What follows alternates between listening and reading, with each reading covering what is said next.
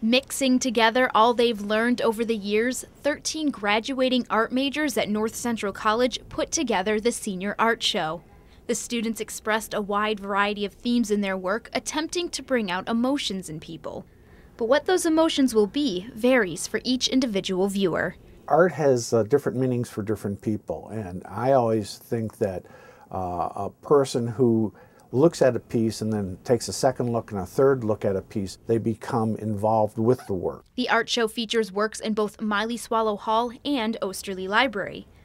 Art education major Carrie Brophy has 3 pieces in Miley Swallow. One is a sculpture made from a cast of her own foot. It symbolizes the several surgeries she endured.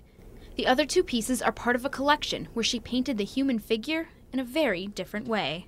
I wanted to play along with different values, the different colors, the different shades, to really take as much away from the human-looking figure as I could. The artwork on display varies from paintings to sculptures to even the use of mixed media.